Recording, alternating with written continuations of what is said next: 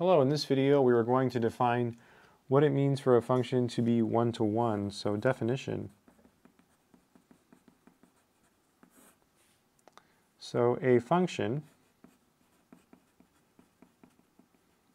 f from s to t is called one-to-one if the following is true. So if given s1, s2, and s, and f of s1 equal f of s2, right, then we have s1 equals s2.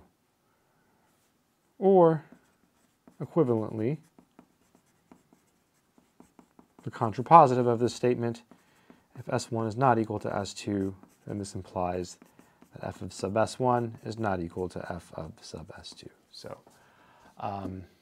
generally speaking, one-to-one, what you have to show is you start by assuming, say, f of a is equal to f of b, and then through a series of steps, you do some math, some work, and you show a is equal to b, and you show it's one-to-one. That's typically how it works. Conversely, you could show that a is not equal to b, and then start by assuming a is not equal to b, and then show that these are not equal. But this is a more typical approach that's used in the problems. I hope this has been helpful. Take care.